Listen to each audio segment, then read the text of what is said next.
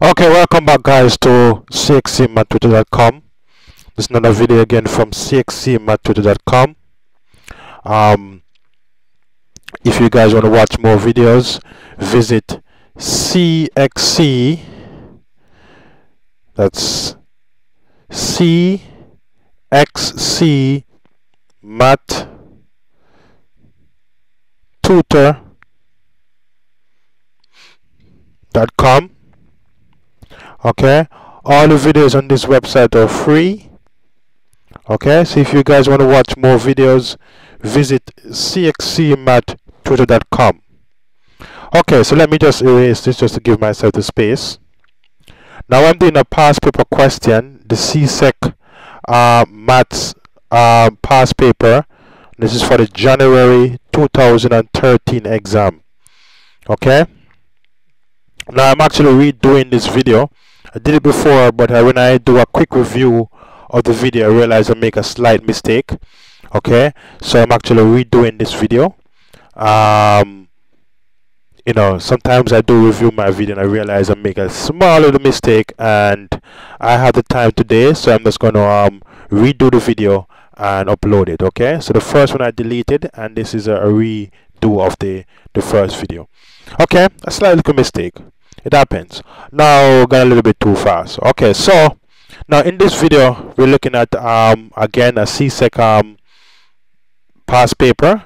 This is the January 2013 exam, and we're doing paper 2, question 1B. Is it question 2B actually we're doing. Okay, so we're going to do 2B first, and in future videos we're going to move on to the other sections. Okay, so let us do this one now. Factorize completely. Part 1 is said 25 m squared minus 1. Okay, and that's 2 marks. And part 2 is 2n squared minus 3n minus 2 minus 20. That's 2 marks. And then another 2 marks again. So a total of 4 marks for this question. Okay, so let's go ahead and do part 1 here. It said factorize completely, and notice that this is actually a difference of square question.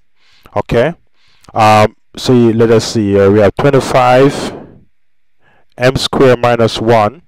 Okay, this is a difference of square because 25 m squared is a perfect square, and 1 is also a perfect square. Okay, 25 is a perfect square, and the 1 is also a perfect square.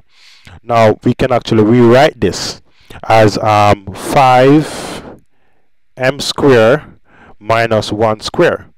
Okay, and using the formula for difference of square, this is pretty much equal to 5m plus 1 times 5m minus 1. Okay, and this is pretty much that's it. Remember guys, if you have a situation where you have a square minus b square, okay, using difference of square, this can be a plus b times a minus b. Okay, or if you want to write it as a minus b times a plus b. Okay, it's the same thing. It doesn't matter how you write it. A plus b times a minus b, or a minus b times a plus b. Okay, to find the a, you pretty much take the square root of the a square, and to find the b, you take the square root of the b square. Okay, that's all you pretty much find the a and the b's. Okay, so the answer for part 1 here is this. Okay, this is your answer. 5m plus 1 times 5m minus 1. Okay, so moving on to part 2. So this is 2n square minus 3n minus 20. Okay, so the question is well, the objective here is to break up this middle term here. break up this middle term into two terms. Okay, this is a trinomial. 2n squared minus 3n minus 20 is a trinomial. So we want to break up this middle term into two terms, and we have a total of four terms. Okay, the first one is 2n squared. The middle term is going to break up into 2, and we have the last term is minus 20, a total of four terms. Okay, so how can we break up the middle term? By pretty much finding factors of the product of 2 times negative 20. Okay, so let's call this for example, let's call this A, B, let's call this term A, let's call this term B, let's call this term C. Okay, so the A represent the 2, the B represent the negative 3, and the C represent the negative 20. Okay, so if you have A, alright, AC is equal to 2 times negative 20 is equal to negative 40. Okay, so what you're pretty much trying to do here is to find factors of negative 40, such that when you multiply those factors, you're going to get negative 40, and also when you add those same factors, you're going to get negative 3. So you have to find factors of 40, of negative 40. And it turns out that those factors are actually negative 8 times positive 5. Okay, because negative 8 times 5 is negative 40, and if you add negative 8 plus 5, you're going to get negative 3. Okay, now in future videos, and I believe I've already uploaded a video already to show you guys how can you find the factors, for example, of negative 40, such that those factors, when you multiply it, you're going to get negative 40, and when you add it, you're going to get negative 3, which is a middle term. So we can use these two factors to break up the middle term here. Okay, so let's go ahead and do that. So I'm just going to erase this here. Remember, you guys can always pause the video just to get the notes. Okay, I'm just erasing so I can get the space. So we have 2n squared minus 3n minus 20. Okay, and so we're going to, the factors we get was minus 8 times 5. Okay, and we're going to use these two factors to break up this middle term here. Okay, so we can rewrite this expression as 2n squared minus 8n plus 5n minus 20. Notice minus 8n plus 5n gives you minus 3n, and that's what we want. We want to break up the minus 3n into two terms. Okay, so now we have a total of 4 terms. 1, 2, 3, 4 terms. Okay, and now we can go ahead and factor this by grouping. So we can group these two terms and factor those, and then we can also group these other two terms and factor those as well.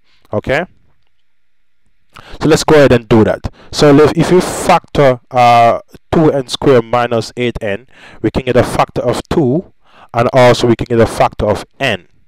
Okay, because 2 is common to both 2n squared minus 8n, and n is also common because n is in both terms. Okay, so we get a factor of 2n, leave back with n minus 4.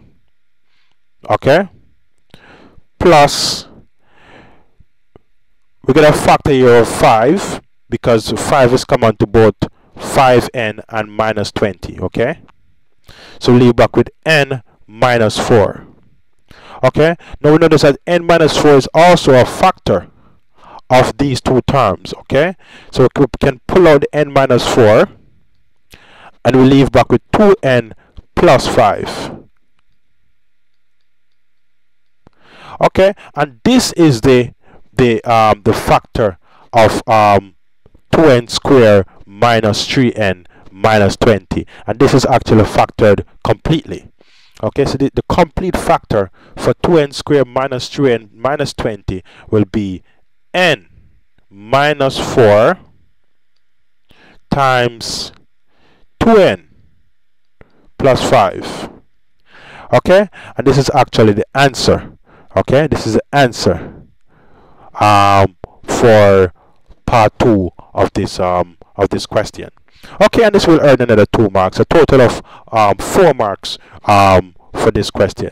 Okay, now if you guys want to see exactly how do I get the factor of -8 and 5 for the negative 40, you guys can check out one of my videos to show you how to factor quadratic expression like these. Okay, again, this is it for this video. If you guys have any more questions regard to this video, you can leave a comment on this video. If not, you can subscribe to the video or the channel. Okay, it's always good to subscribe to the channel or to this video, because whenever you subscribe, YouTube will notify you whenever I upload a new video. Okay, I make any changes to the channel. Okay, so you guys will always be updated with new information on the channel. So that's it for this video.